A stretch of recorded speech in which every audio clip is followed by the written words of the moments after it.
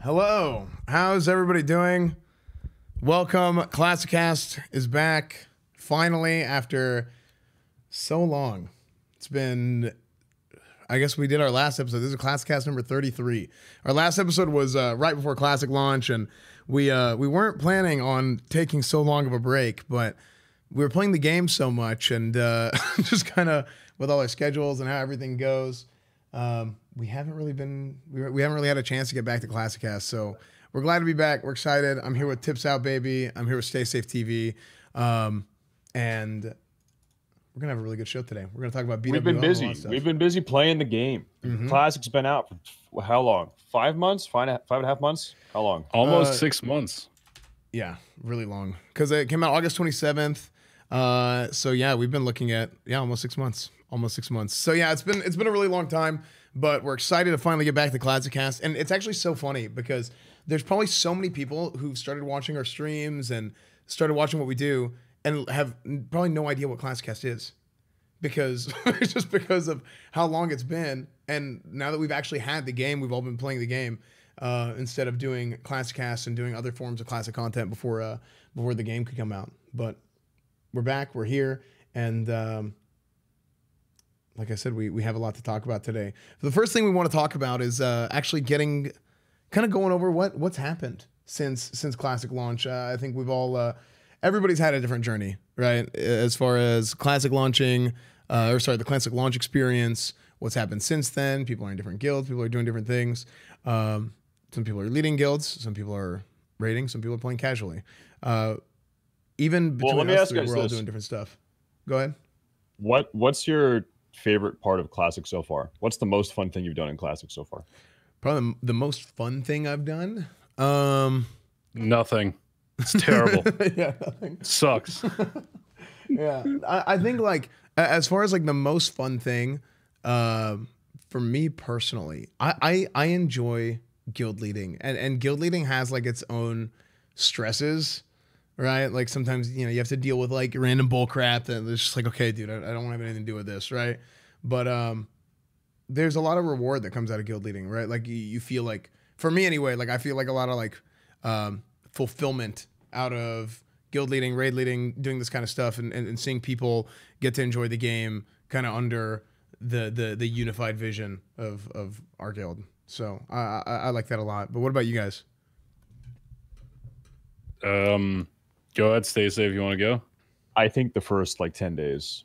That's the fabled fresh experience, right? Classic fresh. It was the most fun. You can level. I mean, now, like I've said this a lot. My favorite thing to do in Classic is level through Stranglethorn and do all these quests. Now, I mean, this is a streamer problem. I get it, but it's hard to have that sort of authentic Classic experience these days, whereas for the first 10 days before there were 60s running around, everyone was doing their own thing. I could kind of have that back in the day. Now it's super hard to do that. So that was for me the most fun. It's funny you say that, because like the first 10 days for me were the worst, like by far. By the end of it, I'm pretty sure everybody in our leveling group just wanted to strangle each other. And I think a big part of that was like the whole dungeon meta and just like spamming dungeons over and over again. But I think it was like right after that for me where I like made the conscious decision where I was like, okay, I'm going to take some time off streaming, just relax a little bit and just try to enjoy the game off stream. And I think that's when I started to enjoy it a lot more. And it's been fun. I mean, there's a lot that's happened. Like you said, Esfand, the guild that I came in is no longer with us. Rest in peace, bunch of idiots. Yeah. Rest in peace, Nick Polum. But it's been fun, and I think there's a lot of really cool stuff coming on the way. So yeah, I think it's been good. Well, what's coming? What are we here to talk about today? So the big thing is BWL. So that's one thing that's really exciting, and you kind of touched on this already, but you talked about how for you, stay safe. Your the big thing that you enjoy doing in Classic is leveling, and that's why the beginning was so fun. For me, I like end game content. I like playing at level 60, and I like PvPing and doing all that kind of stuff. I like raiding. We're in this point where the domino effect is about to start, where you have the first 6 months where level, do MC. The ranks started for people who are ranking, people who are interested in ranking, that kind of stuff. Battlegrounds came out, all that. So that's what that's good for, is like you can casually play, you can PvP, or you can rank, whatever. Now, when BWL comes out, it starts this domino effect of basically, it's not really domino effect, but I guess chain reaction is a better word, of a bunch of content coming out that works really well together, and it gets really fun. BWL hits this Wednesday, I believe, at 3 o'clock Central Time, 5 p.m. PST. I think is when whenever it's going to drop. But BWL is going to hit probably a month after that, or sometime next month. We're probably going to see Arathi Basin, and I think probably sometime the month after that we'll see ZG. So one more battleground is going to get added. Zul'Gurub is going to come out. The best battleground, I'll add. See, I like Warsong by far. So here we're totally different then. I actually really dislike. Really? It's not that I dislike it. I don't like Warsong. I don't like Altruck Valley after spending several weeks in Altruck Valley. And Warsong, Altruck Valley was one of those like, okay, maybe I'll like it. You know, maybe I'll be okay, because I never played Northdale, which is when the Altruck Valley ranking meta sort of sprouted up. Yeah. It's like, okay, maybe it'll be fine. No, I hated it. It made me stop ranking. That's one of the reasons why I stopped. Yeah, AV was a nightmare. And I just don't like Warsong, but Arathi Basin, man, that is a good battleground. I think Arathi is the best to pug. It's super fun to pug and just do like solo queue. But I think Warsong is really, really fun if you have a really fun pre-made. Because like at the very least, like you've got the comms going, you've got like some sort of like competitive feel, which is pretty rare in Classic. And that's like kind of, you know, titillating. Yeah. Titillating. Yeah. So I'm actually the exact opposite, Tips. I like Warsong as a pug more and AB as a pre-made more. The reason why I don't like AB as a pug so much is because when you join an AB, I feel like what happens a lot of times, and this is a human problem, is people will take the path of least resistance, right? Mm-hmm. So people run in there, they rush Blacksmith on both sides. Some people will kind of filter out and go somewhere else and try and like cap a flag. What happens? 2-3, 3-2, one side or the other, and then people are just kind of like, okay, well, that's it, and they just AFK at stables. It's like, it's super, super annoying. But I've been in way too many games where I'm just sitting there. I'm like, dude, like somebody do something. So AB is gonna be fun, but I enjoy it as a pre-made a lot more than I enjoy it as a pug, because I feel like people just give up quickly and they're like, well, I could just sit here and not do anything. We have to pre-made it together. And Tips, you have to. Do you have a 60 on Alliance on Ferlina yet? I haven't. Is that a plan? I have an Alliance on Ferlina. I also have an Alliance on Grobulus. That's further along. I've got an Alliance on Gehennas as well. So actually the only server that I play Horde on is Ferlina on my main account. But I don't know if you guys can convert me, if you guys can flip me, we'll see, you know. Maybe by the end of this podcast, we'll see. Yeah, we'll see. But yeah, I think like, you know, we've had on our server, we've had like a little bit of like faction difference, population imbalance type of stuff. I think it's leveled out a little bit. It was pretty bad at the beginning of phase 2. Now this is something that we talked about, and this is something that you know what's going to make the faction balance real quick, super, super apparent, is day 1 Blackwing Lair, when you're trying to click on the orb to get in. I'm assuming everyone's already attuned. If you're not, you should go to Upper Blackrock Spire, get attuned, do the quest. But day 1 Blackwing Lair, I think probably there's going to be 600 Horde camping the Ubers area up there, and it's going to be super hard for Alliance to get in. Well, you know what's funny is I don't know if this is true or not, but people might plan to like camp it or whatever, but I think you can click the orb while you're dead. I don't know if that's... You can't. Okay, the first time you click it, there is a text dialogue box. You have to say, like, you put your hands up to the orb. Only the first time, I believe. So... And I don't think you can click it the first time when you're dead. Yeah, maybe I don't know. Well, there could be a text dialogue that pops up because there's the ghost dwarf and BRM on the coffin in the middle. So I don't know. Maybe you can do that too. But either way, it's gonna be pretty interesting to see. It's gonna be interesting to see how that pans out, because I don't think it's gonna be that bad. Like, I mean, people like are gonna try and camp it on both sides or whatever, but it might not be that big of a deal, because people can either just spawn and use a macro to just like click it and go through with a macro and get through the text like super fast, or they can actually clear UBRS and run through, and they can go like 4 10-man groups and go through UBRS and just run in and make their group right before they enter. There's a 1 minute window where you could do it, I guess. Yeah, that's probably the safest bet. Yeah. So one or the other. But I mean, ultimately, if you're not trying to go into Blackwing Lair with world buffs, like the reason to have this conversation is you want to bring world buffs in. So if you don't care about dying a couple times using world buffs, it doesn't matter at all. It doesn't dumb conversation to have, right? Yeah, that's true. I like that though. I like that people won't be able to do Blackwing Lair with world buffs. Ideally, hopefully, even on Horde side. I hope there's enough warfare where nobody gets in with world buffs in an ideal world. And here's another thing. This is how we did this in the past, and how I feel about this. If you want to go in with world buffs, I think that's fine. But I don't want to like ask people to go get world buffs and stuff like that, because in early progression, because like we might wipe on a boss or something because of something stupid early on. Like, don't worry about it, right? Like I'll even go, and I think how I'm going to do this whenever we lead our raids is, now my guild, like we're not trying to speed run, we're not trying to push for server first or anything like that, but we want to do the content and we want it to be a fun, good environment. So what we're probably going to do is we're probably going to go first attempt.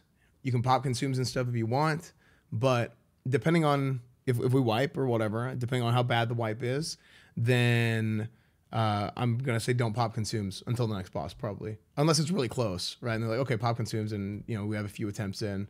Like, you got to play it by ear. I just don't like, I don't like making people feel like they're having to spend a ton of gold and put in a lot of like time investment for something that is like, okay, we're trying to figure this out.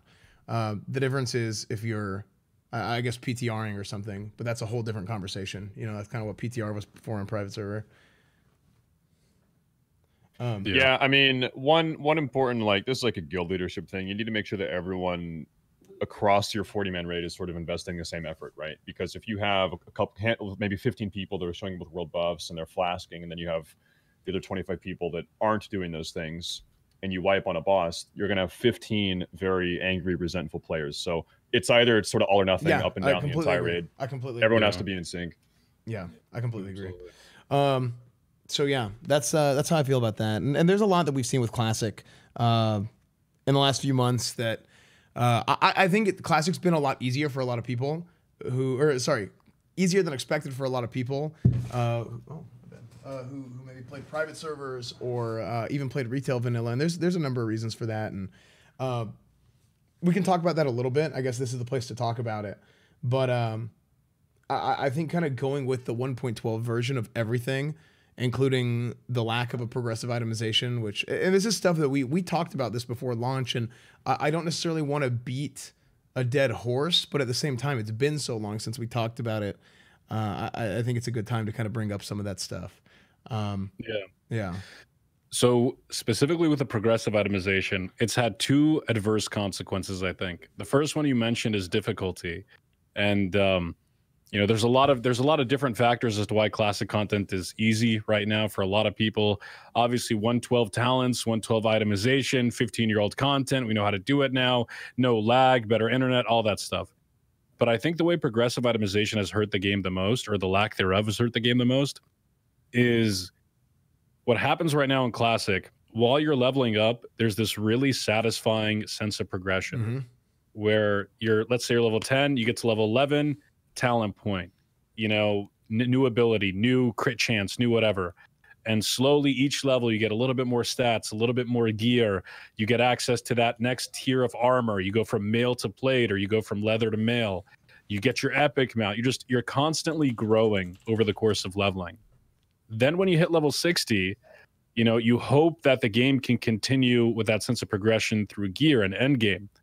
And that's how it was back in original vanilla. You would get some gear, then Dire Maul would come out. You'd get some extra gear, supplemental gear. Then, you know, molten core items would update, or loot tables would be added or changed. You get quick strike ring, which wasn't there originally, stuff like that. And there was that constant linear graph that goes upwards. Your power slowly goes up. Right now with Classic WoW, because it's 112, no progressive itemization, you hit level 60, you got a bunch of really good items, and now you're just waiting. Yes. and some classes are waiting a lot more than others. But you're just stuck there. Like if you're a warrior and you got Bone Reaver's Edge week 1, what was that guy in your guild, Stacey? What was his name? Tipo, yeah, he quit, by the way. He got world first BRE and he quit. There it is, dude. I mean, you get the best weapon in the game till Nax because of the 112 form, the 112 itemization. So you're just stuck there and you no longer feel like you're growing. And I think a lot of people would say that one of the biggest, most important components of any RPG is that sense of growth, that sense of character development. And I think that's what, no progressive itemization has hurt the game a lot in that way. Yeah, I completely agree. And I've talked about this a lot too, like for the last couple of years actually. But this is a big point of emphasis that private servers had, and this is what I say private servers. This is whenever Nostalrius came out and set the new standard for what private servers were. They came out and said, okay, we want to make an accurate to vanilla representation of Classic, right? And they said, okay, you can't have everything perfect. What makes the most sense? 1.12 talents, 1.12 class balance, all that's reasonable. But other than that, they had 8 debuffs at the slot instead of 16, which is kind of a push. I think with Classic, it's hard to say. It certainly like makes things easier, but as far as that thing on its own, how big of an impact it has, it's kind of whatever.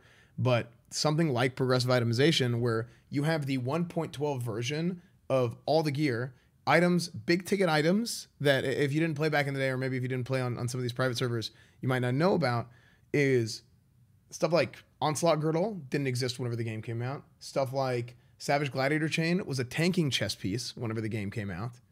There's all kinds of items, all kinds of gear, and all kinds of or a whole level of like power progression that was skipped.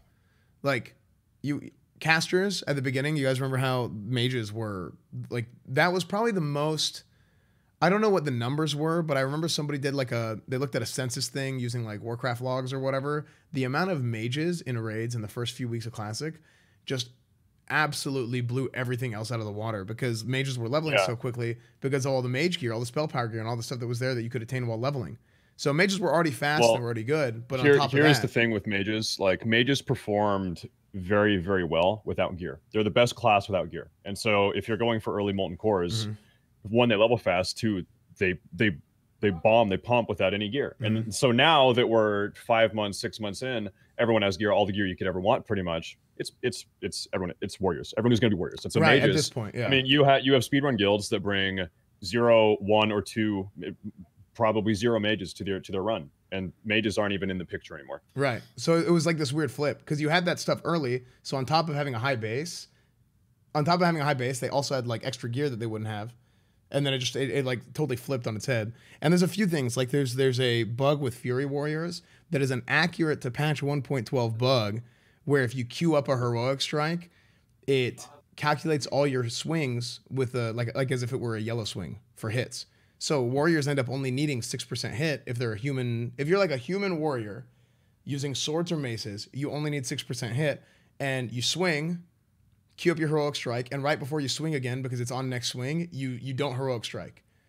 So that way you're not doing the extra threat from heroic strike damage. You're not using the rage, but you're getting the benefit of going with your special hit rating. So yeah, so I mean, here's the thing, it's about like snowballing out of control in Classic WoW. Yeah. Like this is my opinion. It's kind of dead to talk about. They're not going to do it. We're 6 months in. They're not going to do it. Classic WoW is kind of in stasis. They're putting out content whenever they have to, but it's low investment for them at this point. They're not going to do it. It's not even worth, like, it's just not going to happen. I'll tell you, there is a silver lining though. Okay, as we progress through Classic WoW, we get closer. We're playing with Next Ramus itemization. We're playing with 112 itemization. As we progress through Classic WoW, the Blackwing Lair, then ZG, then AQ, then X, the effect that we feel of not having progressive itemization is going to be less and less every phase, because we're going to be working towards the phase that we should be at with our current itemization. So during Molten Core, it felt really wonky. It felt like everything was too strong, and it sort of trivialized the content. Blackwing Lair, it's going to be a little bit less. AQ 40, and then ZG, or and then in the next, we're hardly going to even notice the lack of progressive itemization, because we're going to be where we should have been from day one with itemization levels. Right. So I agree with this, and this is my initial point too. But my concern, and this is my problem, is there's a compounding effect of, because everything is so easy early on, and because so much gear is in the game early on that's not in the game later on, or sorry, that's supposed to be added to the game later on. For example, like I used an Onslaught Girdle as an example earlier. That's added in a month before BWL in retail vanilla. It's added in a month before BWL on private servers. So now, in a situation where your guild would be lucky to have like one Onslaught Girdle before BWL, now you have a ton of them. Like I know Crusade, like our guild, we have like 20 Onslaught Girdles. Here's the thing. This goes for everything in Molten Core though, because no one killed Ragnaros until a month before BWL and vanilla anyway. So any sort of BREs, any of this stuff, very few people even had this back in the day. You know what I mean? Right. But I think like, I think having that stuff available now, like let's compare it to private servers, right? I think a lot of the back in the day stuff is like it's good, but comparing it to like our experience on like, let's say Elysium, Lightbringer, Northdale, whatever, Nost, any of that, looking at it to where how fun that was going into it without that much gear. And then also, here's another issue that we had with MC is because all that stuff was available now, there was no, during that 6-month period waiting for BWL, we didn't have the carrot on a stick that was added in halfway through MC or later on in MC to where it kind of like rejuvenated MC and you're excited to go to MC again. It's like, oh, all this new gear is available now. So now to that same point, and I think this is probably what Blizzard thought is like, well, is MC going to be boring if none of that gear is available from the beginning? And it's like, well, it wouldn't have been that big of a deal if it took longer to clear it. So doing the 1.12 version of MC in what should be patch 1.2 ended up making everything like way easier, and then everybody cleared it and all that. So at this point, I do agree with what you're saying. They're not going to do progressive optimization. It's too late. Like the game launched and you can't do anything about it now. But what you can do is you can do other stuff in order to counteract the effects of everything that you have now. And I think that's buffing BWL, which again is probably something they're not going to do because it feels like Blizzard hasn't really been very proactive with stuff. I feel like the communication before Classic launch was really good. We had incredible communication. But then really since Classic launched, it's kind of been like, okay, like there's these problems, what's happening? And then it takes them like a month to fix it. Whether it's the stuff with the AV, the AV ranking meta, which was horrible, where people would just go cross-server discords and queue up, and we had all kinds of problems there. And they changed it to where they nerfed AV a little bit to the extent where people are queuing more Warsong now, which is great. But it took them so long to do it, right? Think about how many people quit the game or quit ranking or just like lost interest during that time. I just got to pause. When you say buff BWL, how do you think, like, what do you think they should do? Well, I think... What does that mean? So calling back on your point earlier, where like, what you're essentially saying is like, BWL came out in patch 1.6. So if BWL comes out in patch 1.6 and we're playing on patch 1.12, there's inevitably less stuff from patch 1.1 to patch 1.6 to 1.12 than there is to patch 1.1 to 1.12. So there's less opportunities for stuff to have changed just by the number of patches. So I don't know the specifics off the top of my head. I'd really have to go through and research and do this kind of stuff to see what all was changed in BWL from launch to the end of vanilla. MC, like there's, we have some stuff documented, like how RAG worked and stuff like that. Certain fights just being easier than they were on private, for example, where they tried to do, at least this was my understanding from whenever I talked to one of the devs on a recent private server, is they tried to do the hardest version of every fight that happened in vanilla. So like, I know, for example, in Raid 3, my guild on private servers 2 years ago, like we wiped on Gar for like 2 or 3 weeks before we got past him.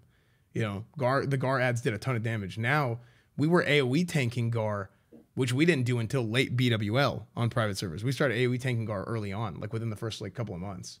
So my concern is that if they don't do something, and it doesn't mean like changing mechanics, but everybody is going to do so much damage.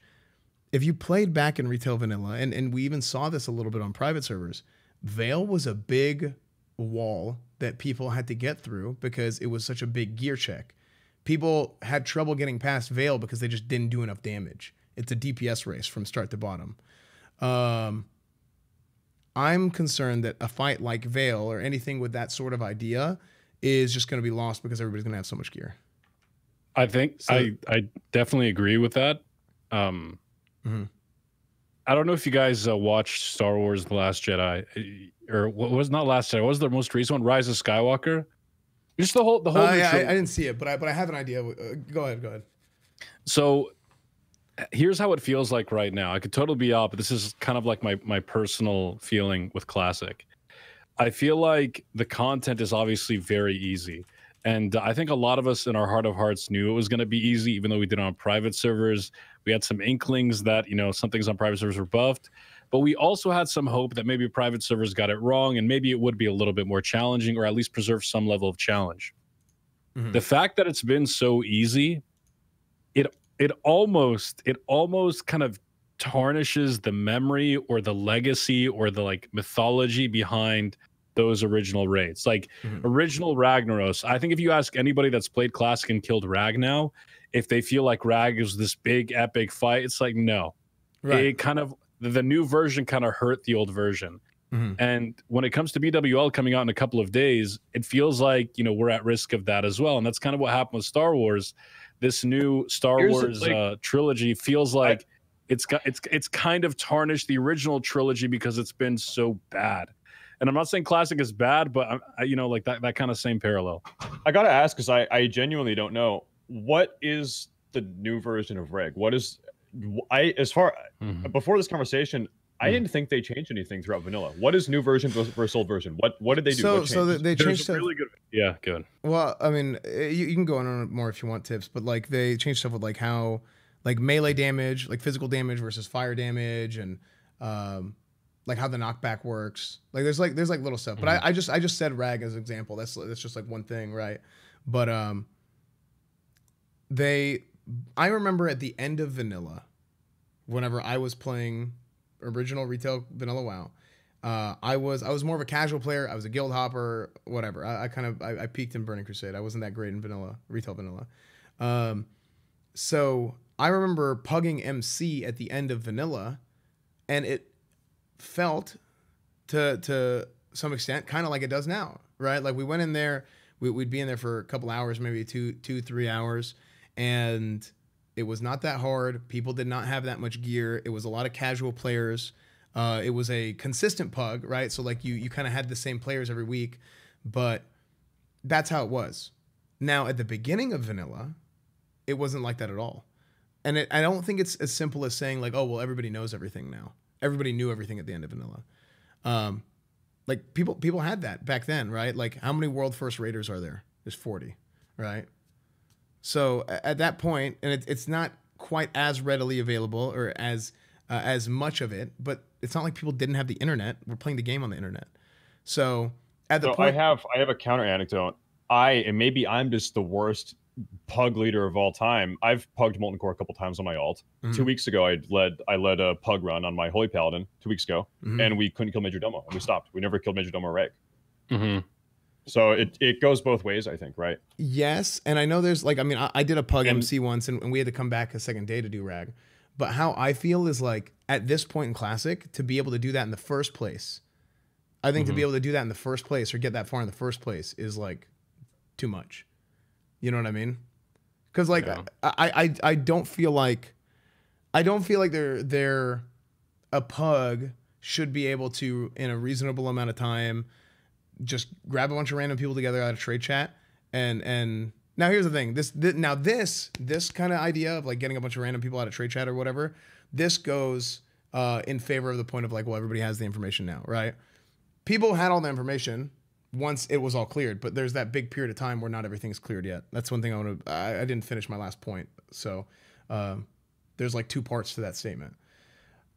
I feel like if I were to get a pug together, I shouldn't be able to do that, but there are the intangible differences in the game now where we're better gamers now. We have the Discord, we have this, we have that. Like there's some intangible things to it.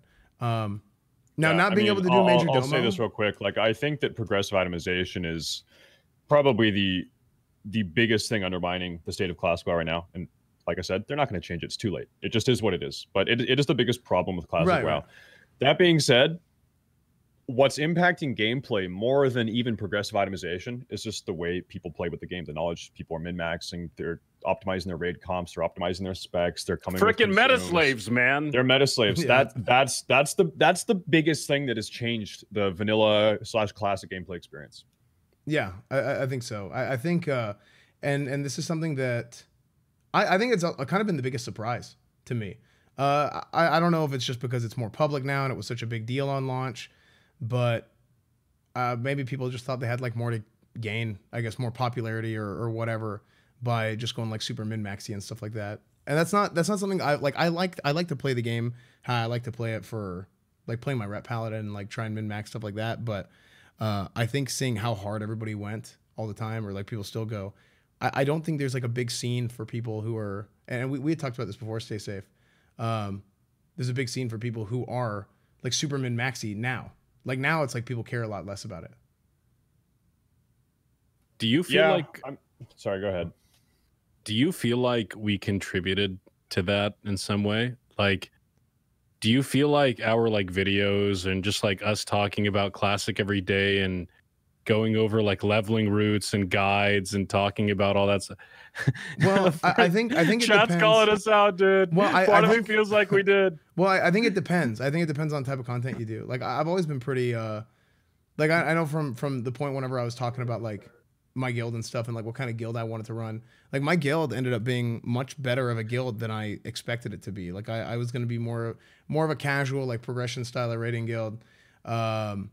Not quite casual, but just more progression style. Like I didn't expect to kill BWL in week 3 or whatever we did. Right. I thought I didn't expect to go in on week I think it was week 2. I expected to go in on week 3, and if we're lucky, then maybe we'll clear it the first week, but I didn't expect that at all. As I said BWL, I meant MC. So I mean, I feel the same way now. I wouldn't have expected to be able to clear BWL in week 1, but we'll see what happens. Like my guild is just, it has a lot better players than what I expected. And maybe it was just like the environment of content creation and stuff like that. And like you said, tips like the guides and stuff like this. So I think it just depends. I don't think, okay. So Where's there's the nothing wrong with baddies? No, here's the deal. There's nothing wrong with making content that you are personally interested in. So for me, if I'm making a leveling guide or a raid guide, how to optimize warlock specs, whatever, and then I don't want to like fucking weird flex or anything, but it's like, okay, we did a World 6 Ragnaros, we leveled up fast, it was day 9, we got whatever. It's like, okay, what I've realized in hindsight after doing that, after engaging in that sort of classic WoW gameplay, what I've realized at this point in classic WoW, no one cares. No one cares about any of that. And maybe my outlook has changed and I'm projecting.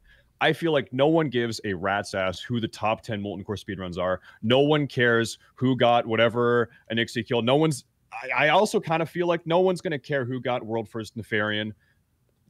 I feel like, and this is something that I did in YouTube videos, and also it was my gameplay at the start of Classic, was trying to find some competitive outlet in Classic WoW, and it's just not the game for it. Classic WoW is just not a game that fosters that. And so at this point, yeah, I'm still prepping and practicing for BWL. I'm leading my guild. I'm still leading a guild. We're going to be a competitive raid. We're still doing that, but also at the same time, it's like I kind of don't care. It just it's just a personal thing. It just what makes competitive classic WoW gameplay feel cool is having other people think you're cool for doing it. Yeah. And the reality is, if everybody no one cares. Exactly. No one cares. Yeah. Exactly. Yeah, like it's and maybe it's not no one, right? Like it's speaking a little bit of hyperbole or whatever, but like it's certainly not. I feel like a lot of the people who cared back in let's use private server as an example, as opposed to back in the day, because I do think private server is a more relevant discussion just because it's more recent and deals with some of that stuff. It's like everybody who cared played on one server, right? So they cared even more because they were all like directly competing against one another. Now you have like those same people that cared so much, and they're spread out across all the classic servers. So it just kind of changes, right? So there's not as many people, and the environment that fosters people caring for it isn't there as much because there might be like one top guild or like just a few like top guilds on a server, as opposed to like all of them being in one place. So no one is obviously, hyperbole. There is a community of people that are still speedrunning every week. But if you look at the total classic community, these are people engaging with YouTube videos and streams and playing the game. What do you think? Like how many people can name the top 10 Molten Core speedrun? Very few, if any. Like very few. Yeah, like no one is really interested or engaged in that.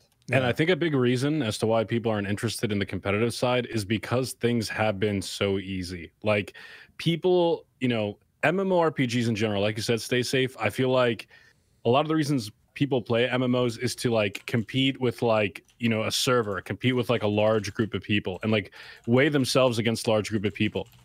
When that group of people stops valuing something, stops valuing like the achievement of something, then there's no reason to do it anymore. Like, why even play an MMO anymore? And I feel like that's what it is, because raids have been so easy, such a face roll, because even leveling to a certain extent became a face roll over time with like the dungeon meta.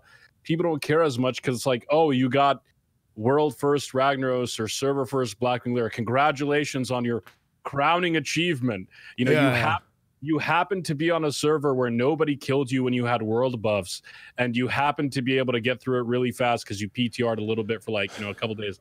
Like it's same with like the ranking system right now. It's like, oh, you got rank 14. Congratulations. You happen to be in a circumstance where you could play 20 hours a day and had no other obligations in your life where you could do that. There's another level to that. There are people on Fairlina that the brackets were very competitive on Fairlina. People transferred off Fairlina to dead servers to go get a free ride to rank 14. It's like, okay, that's super competitive. And then another thing undermining any sort of like PvE classic competitiveness, competition, you can PTR. I know because I'm doing it. My guild's doing it. Every guild that's trying to perform Blackwing Lair is doing it. It's going to come down to which guild is going to PTR the most. There you go.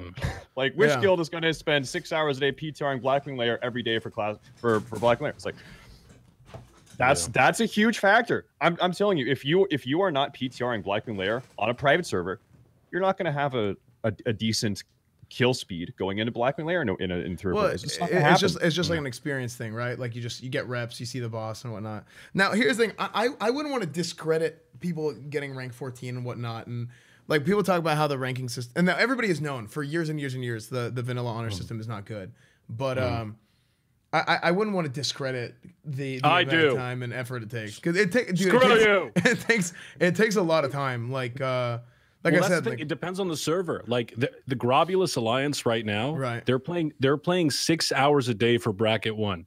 6 hours a day. Then the same guy has to play 20 hours on Fairlina. It's kind of like Titanforge. It's the same reason why people hate Titanforging, because some people will do minimum amount of effort and get the maximum reward. Then other people have to put all this effort in and they don't get a comparable reward. And it's like a misallocation of like achievement. You know what I'm saying? Well, I mean, yeah, there's always going to be there's going to be competition on your server, right? And it's going to depend on not just your server, but your faction on your server too. So managing brackets and stuff like this is important. But something that happened in Classic that did change how this works normally is AV was such good honor farm and Warsong was bad, and you had cross-realm BGs, which ended up being something that we talked about this, and we went back and forth on this before launch. And it was kind of like, is it bad? Is it good? Is it in? Basically, we said it was going to be like an unfortunate reality of the situation. Like, there's going to be cross-realm battlegrounds. But what would happen is whenever we had, at least on the Alliance side, we would have cross-realm discords of people getting in voice, everybody queue at the same time, and pretty much anybody, like if you got into one of these discords, like you didn't have to be in a set pre-made. There was very little. What's the word I'm looking for? It's like on a personal level, you didn't have that sort of, I don't know what's the word I'm looking for. It's almost like you have a responsibility to follow the brackets with other people and to do things the right way, because WoW's a very social game. Like that's one of the big things. Yeah, accountability. Thank you, Sippers. Yeah, it's like you have the accountability of following the brackets and. Well, check this out. There's something going on for the last couple of weeks you might not even heard about. There are people that are managing very high performance alliance ranking Discord premades. The Discords for Ultra Value Premise. They're selling invites. It's $25 to join one of these Discords. It's like, okay, so if you're not going to buy into this, you're not going to rank. There you go. Super competitive. Yeah. See, like it's just like. It's dumb, right? Literal pay to win. So, yeah, I didn't even know. I hadn't heard of that yet. But, man, that is funny. So, like, Warsong has kind of shifted and become the meta. AV gave too much honor, and Warsong... I think Warsong it seems to have like panned out pretty good. I thought it might have even been a problem to where Warsong might not even give enough honor, but it seems like it's been okay so far since they changed it. But yeah, I'm still on the $25 to get into the Discord. Like that's so funny to me. Well, I definitely agree with you that I think the current state right now is better in terms of Warsong being the meta. I think that awards players that have good pre-mates. If you're a good player right now, you know, you're putting time into learning the game and executing, you are being rewarded in terms of PvP because, you know, if you do better and you get more Warsong Gulch victories, you're getting more honor than the next guy on your server, which is a good thing. What kind of bothers me or thing that makes me sad is like, why did it take so long? And it goes back to what you said earlier, Esfand, with like the whole lack of communication it feels like we've had with Blizzard since Classic launched.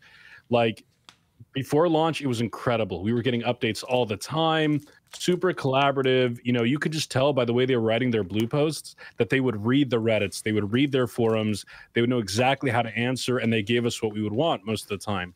It feels like ever since launch, like Blizzard has just disappeared. Like, I mean, I'm just going to do a quick comparison here. I know every game is different, every community is different, but if you look at like OSRS, for example, they do like weekly live stream developer Q&As or like mod Q&As. They're all over their Reddits. They're all over their forums, constantly answering back and forth because OSRS, like Classic, was meant to be a love letter to the community. They brought back the old version of the game to appease the community. Same thing with Classic. And like earlier today, before this podcast, I was going back and reading these interviews with Jalen Brack.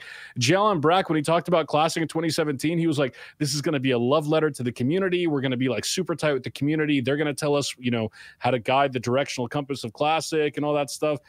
That was awesome. And it did happen before launch, but like, dude, the game is live now. We're paying $15 a month, you know. So yeah. I'm going to go Blizzard shield defense for us. They could do a lot better, but they're I'm just trying to be impartial and give credit to. They did respond to the Alterac Valley complaints. They released the honor system earlier than Battlegrounds. They released Dire Maul early. There are things they have done, but it's always been like a little bit late. You know what I mean? Yeah, and that's the biggest thing. It's like they have done some things. I do feel like it feels like they wanted to put out Classic and be like, okay, let's just throw that out there and then what can we learn from this? Okay, cool. Let's work on Shadowlands. Oh, people like some of the stuff in Classic. Well, let's go back on some of the pruning that we did. Like if you played, and I'm not gonna talk about retail too much, but if you played the Shadowlands demo at BlizzCon, it felt like a BFA patch. They talked about all this stuff like, oh, we're gonna add these abilities back in and this and that. It literally felt like a BFA patch and like nothing else had been done. Like it just felt like I was in a different zone, but everything else was the exact same. No new talents, no new nothing. So I don't know why it just feels like they put the game out and they just wanted to leave it there. They wanted to learn some things from it, but they wanted to focus on everything else. Now, I say I don't know why. I think the reason why is even if, let's say Classic has more people playing than retail, we don't know exactly. We do know, based on the earnings calls, that their subscription number shot through the roof whenever Classic came out. And I think they said that it's still over double what it was since before Classic launch, which would lead people to believe that there's probably more people playing Classic than retail. Is that true? That's what I heard. Yeah. So as of last quarter, yes. As of last quarter. So even if that's the case, let's assume that's the case. They probably still make more money from retail because of this, because of microtransactions. 100%. The goddamn rat mounts, dude. What's a rat, man? Like, they probably make more from retail still because people are doing name changes and race changes and this and that and all kinds of stuff, right? So I don't know. Maybe they just want to focus on retail. And I'm not saying they shouldn't focus on retail. And I think anybody who's a fan of WoW, whether it's Classic, whether it's retail, whether it's whatever, you want WoW to be good. Whether it's this version or that version, you should want WoW to be good, right? Like a lot of the people who want to play Classic. There's a lot of people who just want to play the old game again. There's people who like the design of the game better, all that. There's a lot of people who they want to like retail WoW. They just don't. It's not really the game for them anymore. You know, I don't know a lot of people who are playing Classic at this point who want retail WoW to be bad, you know, for lack of a better word. So I think you should always want WoW to be good. And hopefully, you know, retail is going to be good and all that. But I also hope that we're gonna get Classic on the right track, and that maybe we'll get a little bit of TBC here in maybe a year or so, year and a half, or however long it's gonna be. So then let's talk about this. Like, obviously there are issues that we've had in Classic WoW so far. The biggest one for me is probably lack of progressive randomization. I feel like we're all on the same page with that. What should they do going forward? The first thing that comes to mind for me is they should release Arathi Basin about a month or so, probably after BWL and a month before Zul'Gurub. That's like, it should be staggered, sort of like Dire Maul was staggered outside of its proposed phase. Other than that, what do you guys want to see? Tips, you want to go? Yeah, sure. For me, it's not even really about the content. I think in terms of content implementation, the most difficult part of that is behind us now. The hardest thing was going to be the launch and how they handled the honor system. From here on out, it's pretty straightforward. You've got, BWL coming out, 6 weeks ZG, 2 months AQ, so on and so forth. That's kind of easy. It doesn't impact the game that much. If there's anything that I want to see, I want to see Blizzard take one of these cameras and just turn it on once a week. I want to see Omar Gonzalez's big, beautiful face sitting next to him. Josh Allen, he's got the fro down to his shoulders, and they're just chilling on those little comfortable Blizzard chairs like, what's up, Classic community? We're back for another developer Q&A. And they just talk to us and they hang out. It doesn't have to be formal, no pressure, anything like that. I just want to feel like Blizzard is with us. They're playing the game as well. We're all in this together. Maybe they talk about events. Maybe they want to host their own events, all that stuff. Just, I want to feel like they're involved. To me, that would mean the world. In other words, you're saying that the comms have been too clear. You'd like them to unclear the comms. Freaking absolutely. Okay. Absolutely. 100%. Way too clear. They took it too literally, man. I think I think doing like developer Q&As and stuff would be good. I'd love to hear from Omar and Brian and whoever else, right? We don't know a lot of the people on the Classic team, but like you have designers, right? Like any sort of like when you have a game, like you have different parts of the team. You have engineers, you have designers, you have this and that. Like there's people that should be working on this game. Like we want to hear from those people and be like, okay, like we're kind of seeing this. And now sometimes people go and they complain about stuff and you could be wrong, right? Like people are like, oh, well, this actually doesn't turn out that way. But that's what the designer's job is to go take a look at it and be like, okay, like let's try this out and see how this looks, right? Like, for example, let's use the example of me saying maybe you need to buff BWL by adding a little bit more health, a little bit more armor to the bosses. Maybe they do a little bit more damage or something like that. Well, what the designer would do is they would go and they would just turn the knobs, twist all the knobs, increase this a little bit and see how it plays out with like a raid testing team or whatever. So yeah, like it'd be cool to hear from these people and be like, yeah, we tried this and we thought that this wasn't a good idea or whatever. Or maybe they don't have to be so candid with it, but it's one of those things where having some form of communication like we had prior to Classic launch would be really good. Now back to what Stacey was saying, like we talked about, you said AB next month after BWL, like in March, and then probably CG in April. Yeah. I think that sounds great. Probably looking at ZG like let's say in the next 6 weeks or so. Like that would be what, end of April or something like that. Like beginning of April. That'd be beginning of April, and then AB sometime like middle of March. I think would be good. The dragons, Emerald Dragons, will probably come out not too long after ZG, and then I would like AQ in the summer. Like if we have AQ 40 in the summer, AQ 40, AQ 20, and then that way you have a whole summer to do stuff. And whenever you talk about the release of AQ 40, so there's two big. I talked about like the chain reaction, like of BWL comes out and then there's just a bunch of content in Classic now. Like AB comes out, ZG comes out, AQ 20, AQ 40 comes out. Emerald Dragons are here now, so now there's 4 more world bosses added into the game. The game feels much more alive once BWL comes out. It starts the chain reaction. So this is an interesting point. Okay. I think, and this is going to sound weird because I know I said the most fun part of Classic was for me the first like 2 weeks or so. Uh-huh. I think the best part of Classic is the second half. Like phase 4 onwards is going to be so fun. Right now, we're in like it's like, okay, let me ask the question. If you've been not really enjoying Classic, you've been sort of in stasis, it's whatever for you so far, you tried it, you kind of burned out, is Blackwing Lair gonna reinvigorate the game for you? Probably not. It's another raid. It's not my favorite raid. Some people like it, some people don't. But Zul'Gurub, Arathi Basin, AQ 20, AQ 40, Green Dragons, Nax, That's hype. That's crazy cool. Okay. Yeah. Well, and that's more casual, like casual friendly content. So like ZG was added in as like a catch up mechanic for people who like to play more casually. There's 2 resets a week. You do a weekend ZG. It's fun, whatever. AQ20 comes out. That's again, it's more casual friendly content, stuff that maybe new players can do in Classic to be able to fill in to 40-man raids because they have some gear that's pretty good. Now, a lot of people say, like, I get this almost every day on stream. Hey, is it too late for me to start playing Classic? Absolutely not. Because what happens throughout the course of Vanilla WoW is stuff is added in the game that allows you to catch up, 1. And 2, if you get a chance to get into a raid group, with other people who've been raiding and they've done all the stuff, they've gotten a lot of the stuff. Like my guild, the majority of my guild is stacked.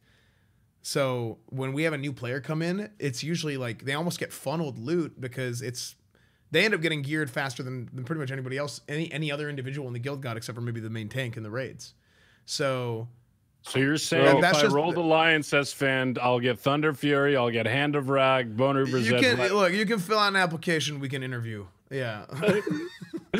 All right, let me say this. Like, I know it feels like Classic is kind of in a bit of a lull right now. There's not a lot going on right now. Obviously, Blackwing Lair is coming out a couple days, but it's been kind of in a chill period. Mm-hmm. What was I going to say? I totally just lost my train of thought. We were talking about Esfand. What was I going to say? We were talking about players getting geared up really quickly whenever they were new, coming back into the game, or coming into the game new. But yeah, kind of just like continue on with that while you remember what you're saying. Do you remember? Nope. Okay. No, I don't. I don't at all. I don't at all. Dude, we've been playing too many games, dude. We've been playing too much Classic. No. So kind of continuing on with that. I feel like this is something that people are scared of. Like they're not going to get any gear, or they don't have any gear and they can't compete. It's like, look, like you're not going to do as much damage as somebody with more gear, or you're going to have some trouble there, sure. But as long as you can get into one of these groups, then it's going to allow you, or you're going to have plenty of opportunity to get a bunch of stuff and to start playing the game and get geared out and all that stuff. I remembered. So yeah, go ahead. Listen. Is BWL Zul'Gurub, like, there are people that obviously have quit that haven't kept playing. You know, like I said, it feels like Classic WoW's kind of been in a down period, but Classic WoW is actually killing it. We found out from the report that Tips is talking about. It's over doubled. Yeah, as far as the amount of people playing it, like there might not be as many people who played on launch. Yeah, but there's still a ton of people playing. Right. It's a grower, not a shower. It's a grower, not a shower. Now, do you think that people are going to be willing, if they've burned out, if they've stopped playing, are people going to be willing to give Classic a second chance and get into it when there's more stuff to do? Because right now, there's not been a lot to do. So, Tips, you want to go ahead? Do you breathed? I heard you breathe, and I thought you were going to talk. The grower shower thing got me all hot and heavy, but no. For what I was gonna say was, I do think, to answer your question, stay safe. I do think people will come back, and you know, one of the beautiful things about vanilla WoW design is, unlike kind of the more modern iterations of WoW, every patch doesn't take away content. Like I've heard Asmund say this a couple of times. In retail WoW today, you play the patch, not the expansion. Mm-hmm. And that's because with every single patch, essentially the previous playbook gets thrown out and you have a new playbook, a new raid, a new system of Titan forging or essence corruption or whatever it is. And that's the new thing. And everything else before that is pretty much just irrelevant. With Classic, the game builds upon itself. Yeah. You're going to still be running Molten Core, you know, down the line. You're still going to be running BWL down the line. ZG, I don't care how progressed you are. You think ZG is a 20-man raid. You're still going to run ZG for the enchants. You're going to run it for the mount, potentially the Edge of Madness trinkets or the Bloodvine if you're a caster. Mm-hmm. There's so many different things that even the later raids add, and the early raids still retain their relevance down the line. And it's just a big part of the design philosophy of Classic. So if anything, the game is just getting bigger. It's expanding over time. We're in the most content light phase of the game right now, but it just gets bigger and bigger and bigger. So there's 2 points I want to talk about. One to what you said, Tips, and then one to what you said, stay safe. You talked about how ZG, specifically ZG, and we'll talk about this more on a future ClassiCast, which we will continue. This isn't a one-off thing. We're going to come back with ClassiCast at a semi-regular interval, okay? But with ZG, again, It's a 20-man raid, and why I said it's so casual friendly is because you have higher gear, people who have been playing more hardcore, players who they still want the ZG enchants, running ZG to get those enchants, but they might not need a lot of the gear. So a lot of the gear that drops in ZG, which might not be quite as good as some of the raid gear or maybe ranking gear or whatever else they have, can then go to the players who are maybe a little bit lower tier of gear, and they can get that stuff and kind of get carried a little bit. So that to your point, Tips, like that's a huge, like hugely, it's a good thing. It's massive. It's really, really good for the game. And yeah, that's why I like ZG so much. Now, to what you said, stay safe. You were talking about how the game, are people going to be willing to come back? So I'm going to call on our buddy Nixium. Right, our buddy Nixium said this, and he made a video about this, saying there's going to be the big hype for Classic. It's going to drop, but he thinks it's going to slowly start to raise over time. And I completely agree with him. I do think it's going to slowly start to raise over time, because what happens is, and WoW in general, WoW is a very seasonal game. So whether it's retail, whether it's Classic, whatever, new content comes out, people do the new content, and then they dip off and they come back for whenever the next tier of content comes out. Classic is going to be like this too a little bit, but there's a little bit more of a, I think, consistent grind to Classic, where you want to keep running it every week and getting your stuff, or doing the raids to get your gear and all this stuff. A little bit more so than retail. Like I don't know, because I don't mythic raid in retail, but neither does anybody else. Well, yeah, well, except some people like Limit and yeah, except those guys. but no, like I think with the mythic raiding and stuff, there's people go and they do it and they push for world first, and it's cool. It's a cool event, all that stuff. But with Classic, like I feel like you have to keep running it to get your stuff, because there's loots distributed across so many people. It's kind of harder to get stuff as far as a time commitment goes. So you have this, and then it's going to go back up. MC and BWL, you have 2 raids a week. And then AQ40, now you have 3 raids a week. But also by the time AQ40 comes out, you have ZG and AQ20 to do if you want. So now you go not only 3 raids for MC, BWL, and AQ40, you now have ZG and AQ20 as well. So now there's 5 raids for you to do. And then you have this big, I think you're going to have the next real content drought that you're going to have in Classic is going to be between AQ40 and Nax. But what you got to remember with AQ40 launch is AQ40 launches, but it doesn't really launch because you have to do the war effort. So who knows how long that's going to be. That could be immediately for some servers, like for a server where you have guilds that want to go for world first or whatever, if they care about that. But for other servers, they could try and hold it. They could try and hold AQ40, which is what we experienced. Like all the top guilds got together and they said, no, we're going to wait and we're going to get Scarab Lord for a bunch of people. And then we're going to do AQ40 after like a month. So yeah, like we don't know exactly how it's going to pan out, but there's going to be a period of time after AQ40, the patch actually launches to where AQ40 actually comes out. And then you have content drought until Nax. Nax comes out, and then there'll be another, it's going to dip off a little bit at that point until BC or Classic Plus, which I think they're probably going to go with TBC. Let me ask you this. Do you think it's possible that the only people that have stopped playing Classic are Zoomer hype gamers that wear Supreme, you know, they're vaping, they're flossing in Fortnite, they're walking around in Yeezys. The only people that left, is it possible that they're only hype gamers? Is that, and then the actual, like the hype beast kids, the hype. I think I think a lot of hype beast kids left. Yeah. Yeah. I think there was a lot of them.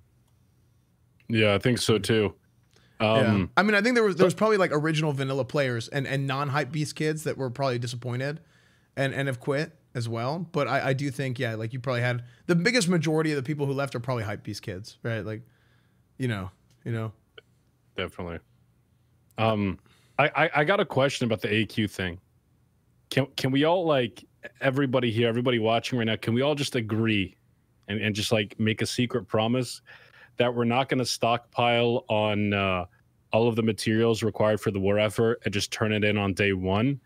Because like remember we were talking about the whole, like, you know, we don't want to ruin the past experience and the legacy of like class.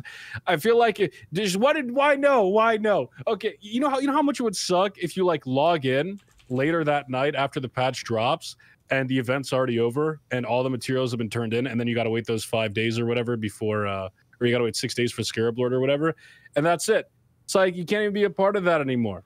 Good? Yeah. How is that good? Dude, I wonder how that's gonna go without layering. Like layering had its own set of problems, but I do think it was the best option of the bad options that you have overall. Like layering had its own issues. Are we gonna have login queues for AQ, do you think? Yes, absolutely. I feel like if there's one event that's left in Classic that's going to bring everybody back regardless, it's going to be the AQ gates. Everyone's going to want to experience that. It's so fun. It's so epic. And it's got that legendary aura. Like, oh, the big event, the Alliance and Horde had to work together. The Scarab Lord mount, it just has so much hype behind it. I think everyone's going to come back for it. Yeah, I think it's going to be big. Oh, there's Nixium too. Nixium, what's up, dude? So I kind of want to expand on this. Layering is like dead and gone for a while now, but I just kind of want to expand on what I said just to like talk about it fully. Like we talked about like dynamic respawns and other options that they could have done whenever layering was kind of the final decision on what they decided to do. While you have layering that kind of fixes the problem, that kind of matches the problem that dynamic respawns fix of like having the same amount of mobs for the amount of people on the server, or like a relative number to how many people are on the server. But one thing that dynamic respawns didn't do is kind of address like there's like an n squared like population issue, right? Where you end up having more and more people, and then you're going to have a big problem with server load with dynamic respawns. So that's why I think that, unfortunately, like while layering had its problems, it probably was the best of the bad options. Not a good option, but I think all the options were bad, right? So I almost forgot it happened.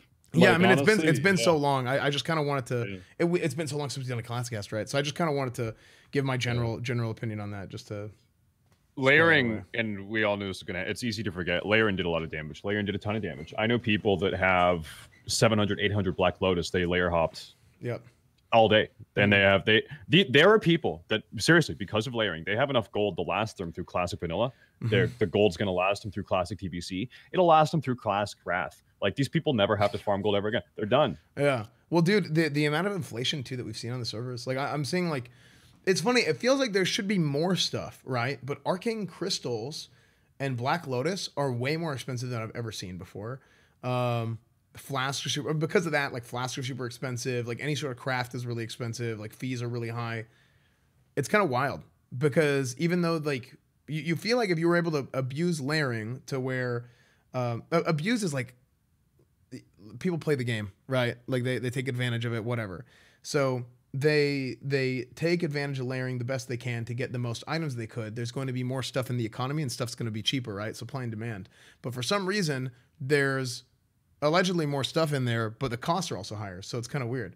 And I think it's probably just because, somebody said it. They're holding Matt's hostage. Yeah, like it's almost like they're taking everything and stockpiling it. And then they're just kind of this is trickling it in. I was going to say, it's an interesting discussion. Like I've seen recently on forums and on YouTube comments, people suggesting as of late, I think it's because they're prepping for BWL, saying that Blizzard should increase Black Lotus spawns because there's obviously way more people on the server right now than there were in vanilla, and you have people that stockpiled hundreds of Lotus during the layering phase. And so Blizzard, please, I don't necessarily feel this way, but that Blizzard should increase Black Lotus spawn to accommodate current player load and sort of help mitigate the effect of layering and total economic control that people have as a result of layering. Yeah, I think that probably would not be. I haven't thought about it too much, but I have thought about it a little bit.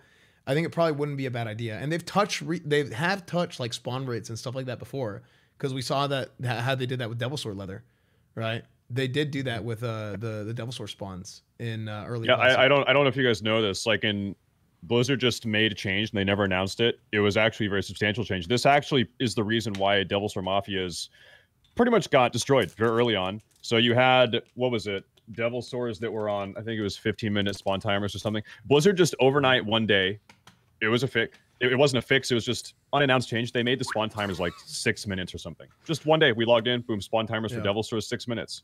It was like 15 minutes before that. So they did it just to mess with the Mafia and economic control. So it's not like Blizzard hasn't done this before. And they never even announced it. They never talked about it. They just did it. Yeah, and I think like shadow government, man. Well, I think something like that, if those dinos, man, the male dinos, I've been seeing them commune together. Yeah, dude.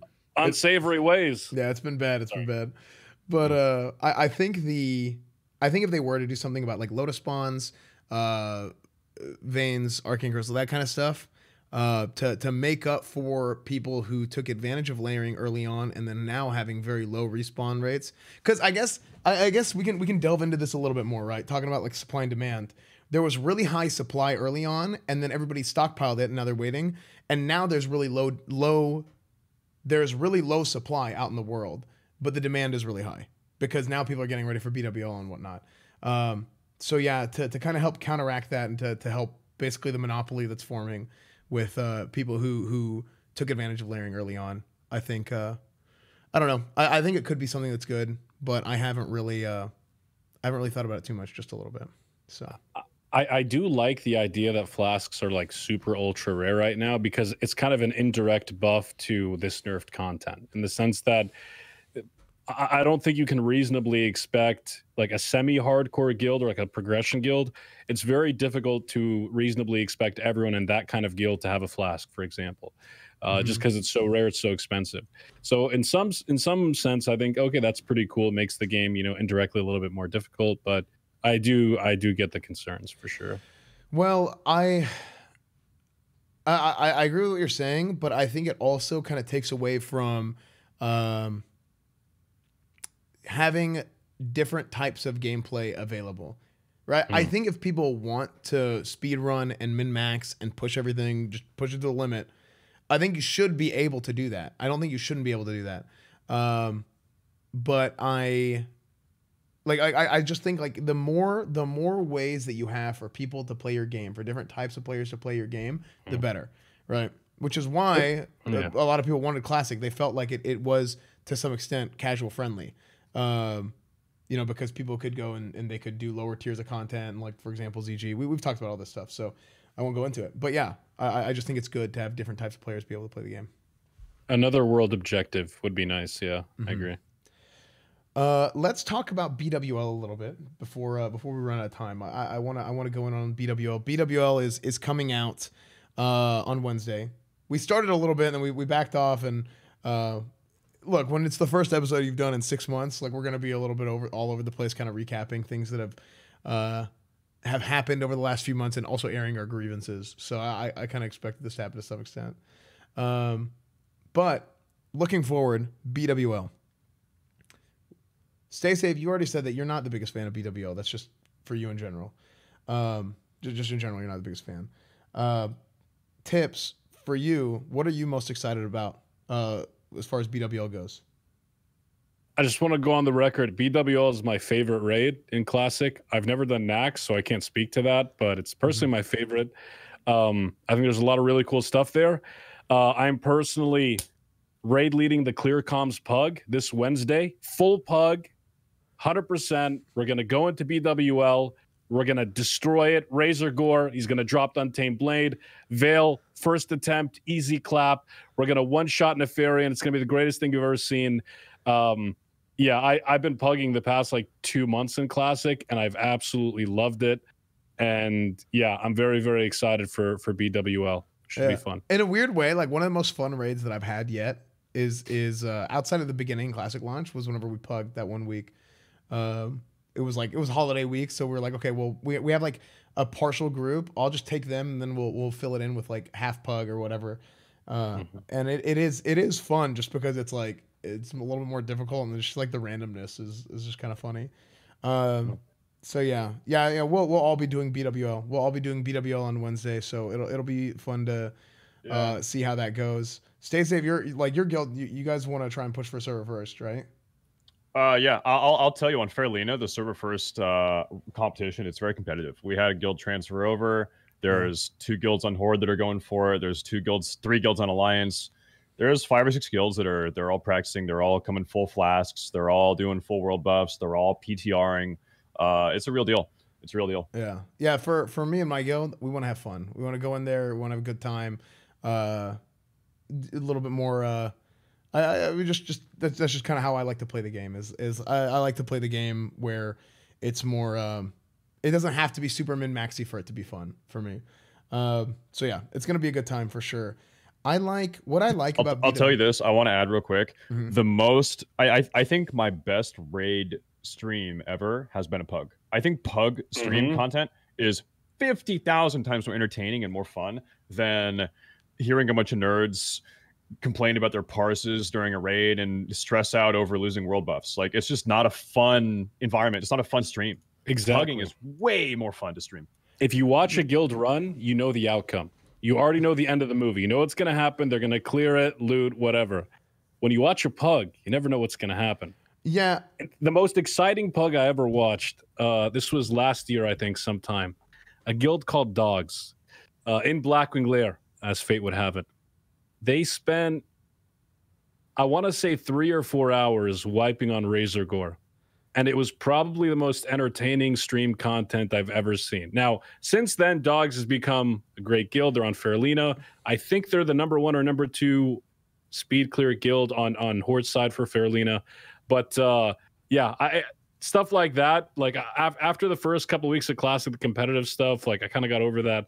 That kind of stuff is fun to me now, so I'm excited for it. Yeah. I don't know because I haven't been following with the logs and stuff, but I'll say with my guild, same thing. Like on raid 3 on private, it was, I think what made those streams, part of what made those streams so good is like we had like people become like, let's say you have a guild. There's different parts to this, right? Like let's say you have like a guild raid, and this isn't just I don't want to go too much on like stream type stuff right now, but I think like having like those consistent members of the raid that people are used to hearing, like deputy. Like everybody, like the deputy memes were a thing. Like people were talking about Morocco and all these guys, which actually both still in my guild now. But people knew these guys. Like we had Black Panties, our tank. Like people would say, like Black Panties would tell me, he would get messages from people all the time. He's like, dude, people whisper me and be like, oh, dude, I love you on Esfand stream and it's cool watching you guys and this and that. So having that consistency there is kind of cool too. But I think what made the Raid 3 stream so good was the guild wasn't particularly good. Like I know we had a situation where we were very similar. Like we wiped on Razor Gore. We went in with like 20 people. Like it was like 29 people, I think was our number, because it was like a holiday week or something. I don't remember. For some reason, we had a bunch of people dodge week 1 of BWO. So we tried to go into BWO with like 29 people, and we couldn't get pugs because everybody wanted to run with their own guild. So we tried to do Razor Gore, and it was just a complete mess. So it was very similar to us too. Having a guild that like wasn't super great, I think was it ended up making it like a lot funnier and a lot better for stream. But kind of moving on from that, I think that BWL is, I just like the art. I like the vibe. I like the dragons. I like the whole like draconic, like everything looks cool to me. Like I like that a lot, you know. I like that a whole lot. So yeah. Yeah. It's cool. It's a big change of pace. Like the jump from Molten Gore to BWL. I know we've been talking about how simple the raids have been and stuff like that. But if you've never played Vanilla before, never played Classic before, the jump from Molten Core to BWL is pretty significant, relatively speaking. Like even the first boss, Razor Gore, it's like a 3.5 minute encounter. That's already the length of Ragnaros for most guilds, if not, you know, it's right in that ballpark. And things only get harder. I think a lot of guilds are not going to clear BWL week 1 in terms of like just the general population who's never really raided Vanilla before, because Veil of Straws despawns after 1 hour from first pull. So if you don't kill Veil within an hour, you're done for BWL for that week. And there's going to be a lot of people that are going to struggle on Veil, I think. Now, obviously, you're going to have the apes and the progresses and those top end guilds just come in and clear it in 20 minutes, not 20, but clear it really fast and stay by. But I think the overall general population of Classic, the average guild in Classic, I think I'd be in for a little bit of a rude awakening. I gotta ask, because I don't know, is that how Veil operated in 112? Because we had speculated the same about Ragnaros, how he would despawn after 2 hours in 112, and I've never heard of a Ragnaros No, he does. He does, and then you can go come Major Domo again. That's right. Okay, yeah. He does. Yeah. But I think there's a respawn timer on Domo, like a long respawn timer. It's on a Domo. 6. I think there is 6 or 8 hours. Yeah, something like that. There is. Okay, Veil 1 hour. Okay, it's a long. I don't know exactly what the timer is on Domo, but I know it's long. But yeah, no, I do like. I like how BWL progresses too. Like just the whole raid just feels good to me. Like I know. Like again, tips. Like I know you said you're not a big, or not tips. Stay safe. I know you said you're not a big fan, but just like the layout, You go in, you have a boss right away, and then you have another boss, and then you have a little bit of trash. I like the suppression room. The suppression room is fun. I know for a lot of people it's the depression room, but I like suppression room a lot. It's because it's the coordination is fun to me. Like the people communicate. Okay, I'm pulling. Okay, wait, everybody wait in this cubby. Do this. Go get that trap. This and that. So. Back in the private server days, we would get to suppression room. I'd put a mage on follow. I'd go AFK, take the dog for a walk, come back in. All right, Broodlord time. Easy. Just AFK the entire thing. I will say that BWL has some amazing loot. I think like in terms of like design and actual like effects. You've got the life-giving gems, you know, for warriors. You've got all the class specific trinkets. You've got ass candy. You've got, you know, tier 2 sets, warlock tier 2 set, full tier 2 set. Looks amazing. Paladin tier 2 full judgment looks amazing. Like you've got some really cool gear. Yeah. Yeah, I think the gear looks cool. So the gear originally, in case you didn't know, anybody who might be watching didn't know, the gear originally looked like really bad, and then they reworked all the gear in 1.9. They updated tier 2 a lot for a lot of classes. I think mages had like 4 reworks or something on their tier 2. Paladins had like 2 or 3. But yeah, they changed everything in 1.9. I think that was the final update for all the gear, and they made it look way cool. It used to look terrible. It used to look like a green set for some of the classes. Now, the rogue gear was like a red version of Shadowcraft, which is pretty cool. But like the cool sets that you see now weren't in the game the whole time. They were added in for like the second half of Classic whenever AQ patch dropped. So yeah, I just like everything, like the design, all that stuff. But is there anything that you guys want to add or talk about before we go on into Q&A? We should do Q&A because I've got to go in 12 minutes. Let's answer some questions. Yeah, let's do that. So, guys, anybody in chat who's interested, if you guys have any questions or whatever, if there's anything you guys want to talk about, then I've seen this guy spamming this in chat the entire time, and I think it's a good question. At Esfand tips at Stay Safe TV, have you guys done Warsong Gulch as a non-pre-made? It's awful. You almost always queue up against a pre-made and get graveyard camped. It's Altmark Valley all over again. So here's the thing: just get a pre-made. Like there's a guy. He's actually in my guild. He gets bracket 2 every week, and he pugs pre-mades out of trade chat. He pugs them out of trade chat every week. He gets bracket 2. He's getting what, like 800, 900k honor a week. Just make a. You got to have the initiative. Make a pre-made. Yeah. Yeah, I think I do think that's the solution to the problem. But yeah, I think ever since they changed the meta and you have more people doing what's it called? Doing Warsong instead of AV, you're just naturally going to have more pre-mades. And yeah, sometimes like they'll just go and they'll go and the idea is you want to have people go flag running like a mage and a druid or whatever, and then the rest of the team goes and like farms graveyard or whatever. The best thing you can hope for in that case, if it's like a good pre-made, try and farm some kills or whatever. They did change how honor works to where it's 10% decay instead of 25% decay. And yeah, that kind of sucks. So, but that's just kind of how the game is, and that's just one of the things about vanilla. I don't know a better solution than that. What are the chances they buff Blackwing Lair to make it harder? 0% chance. Yeah. I don't think they're gonna buff it at this point. Like I would have liked them to, but I don't think they're going to do it. That's what kind of worries me, but we'll see. Hopefully BWL is still difficult. That's what I'm hoping. I'm hoping BWL is still like at least has a level of difficulty to where it's not like MC. It doesn't have to be super hard, right? But I don't think it should be like how MC was. I think MC was way too easy. And unfortunately, I don't know. I could really have to go through and look it up and like see what's documented on like how each individual fight changed, or if they tweak this here, they buff this, they nerf that on the different fights. But again, to your point, Stay Safe earlier, there's less opportunity for change from 1.6 to 1.12 as there was from 1.1 to 1.12 for MC. So yeah, I mean, hopefully it's not that bad. Hopefully it's more difficult than that.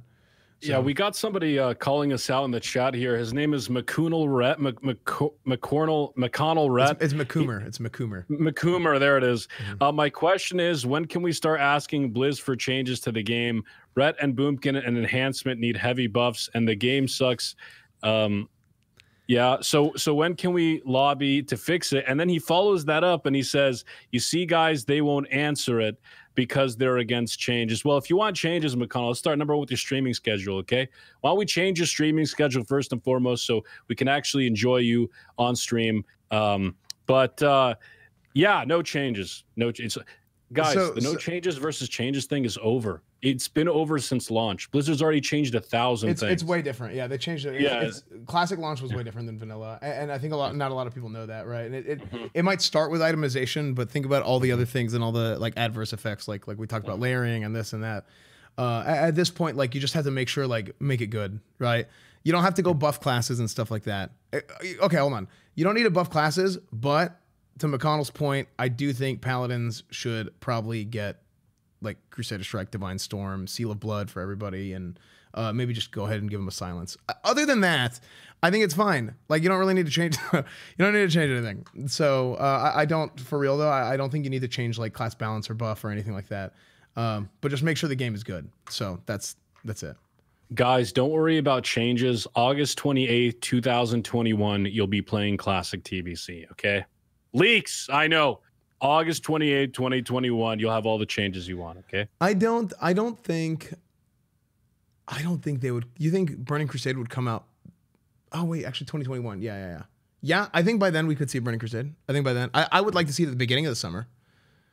But I think that's a discussion. That's a year and a half from now. That's I'm sorry. Speculating a year and a half from now. August 31st, 2021. I think that's like too long. Oh, hey, Twitch Rivals. Holy crap. Thank you. That might be a mistake, but I'm not going to complain. Thank you for the 100 gifted subs. No, yeah, that's from the Twitch.tv/tipsout, baby. Twitch.tv/StaySafeTV. It's from whenever we competed in Twitch Rivals. What's it called? It's from whenever we completed in Twitch Rivals a few weeks ago. Twitch Rivals, thank you for the 100 gifted subs. Thank you so much. I really, really appreciate that. That is a lot. 104. Wow. Yeah, 104 gifted subs. There you go. Thank you. Thank you so much for that. So kind of back to the show. Yeah, I think Burning Crusade. I would like to see Burning Crusade come out at the beginning of the summer instead of at the end of summer. Like they always talk about classic summer, and then it was summer, but it was at the end. So I don't know. I would like to see a classic TVC that's at the beginning of the summer. You know, that way more people who like if they have school, if they're in college or whatever, they have more free time. Right? People generally have more free time in the summer. Well, actually, I don't know. Because I had this discussion with someone before too, where I'm in the mindset of like people go to school and they do things during the year, and then summer is free time. But like, if you're older and you have a family and you got kids and a wife, or more than one. I mean, who knows how many wives you might have, or a husband or whatever. Not bad. You're probably going on vacation and stuff during the summer too. So I don't know. I think that's the mindset that I have.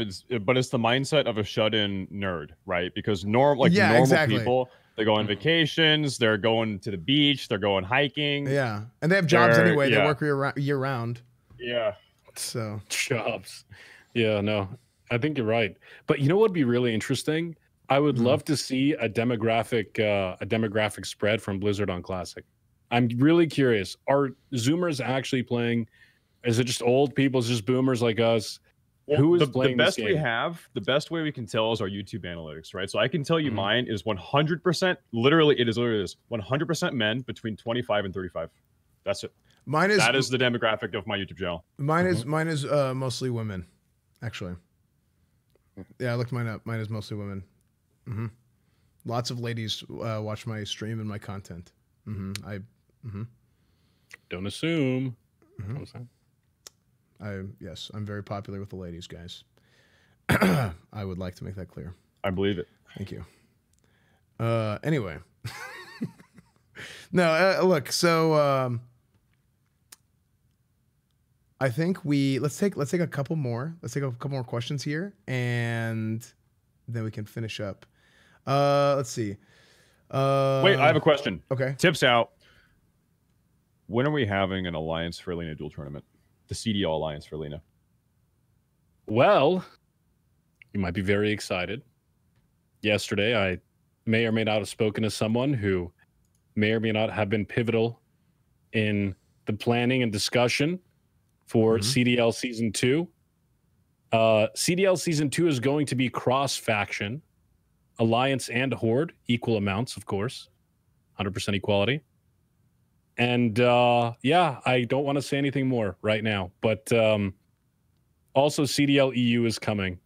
Actually, we're going to do EU first, and then 2 weeks later is going to be CDL Season 2 for Faralina. So I can't reveal the details, but if there's anybody out there that would like to sponsor the CDL, we're working with a couple of partners right now, but we want to increase that prize pool as much as possible for the community. So if there's anybody that wants to contribute, yeah, no, Twitch rivals, you're in here, right? Yeah, let's look it up. I think Blockbuster might be interested. Oh, yeah, Blockbuster and Circuit City. I think they're booming. Yeah, they're doing really good. they need all the advertising they can get. So yeah, that's actually pretty exciting. That's gonna be pretty good. So we're gonna have some EU dueling tournaments, and then maybe some Alliance dueling tournaments on Faralina. So I got a question for you guys. Esfand and Stay Safe. When the CDL does come to the Alliance, will you be competing? I'll play. Yeah. But dude, I'll play. Here's my thing. I know we got to finish up here because people got to go, but I think, and we saw this a little bit on the Horde side, where we saw this happen in people's guilds and stuff. They didn't play the game normally, and they started, I need this for the duel tournament. I need this for this. I need this for that, right? And it stopped being about like a normal like gearing situation, and that's something that I think your guild is going to have to handle if you have people that are interested in doing this kind of stuff, you know. So that's a concern. Right. So what he's saying is that Crusade and Power just need to funnel both of us all whatever gear we want. I agree. I 100% agree with that.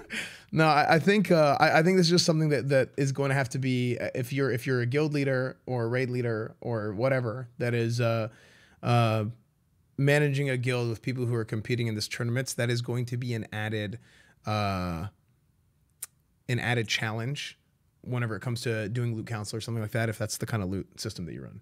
So yeah, I don't really plan on changing anything as far as like it just depends, right? Like how we do our loot council is like people, they contribute, they do this, they do that. I wouldn't want to be in a situation where we're having to change things for the duel tournament, but I could also see like how some guilds might be interested in doing stuff like that. So I don't know what's gonna happen, but that's my current mindset.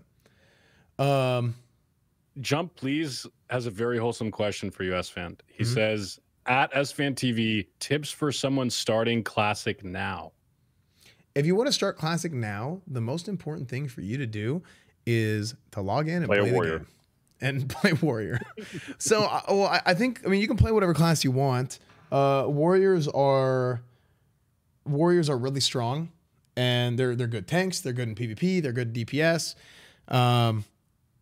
But at the end of the day, dude, if you want to play Classic, there's so much stuff out there. There's so much information, and there's, we touched on this a little bit earlier, the overload of like YouTube content and this and that, and this is something that the people do on YouTube.